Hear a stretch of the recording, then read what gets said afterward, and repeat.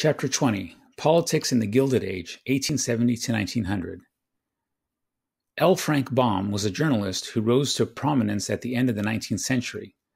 Baum's most famous story, The Wizard of Oz, was published in 1900, but Oz first came into being years earlier when he told a story to a group of school children visiting his newspaper office in South Dakota.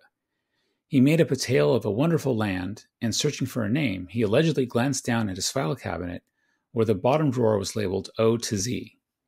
Thus was born The World of Oz, where a girl from struggling Kansas hoped to get help from a wonderful wizard who proved to be a fraud. Since then, many have speculated that the story reflected Baum's political sympathies for the Populist Party, which galvanized Midwestern and Southern farmers' demands for federal reform.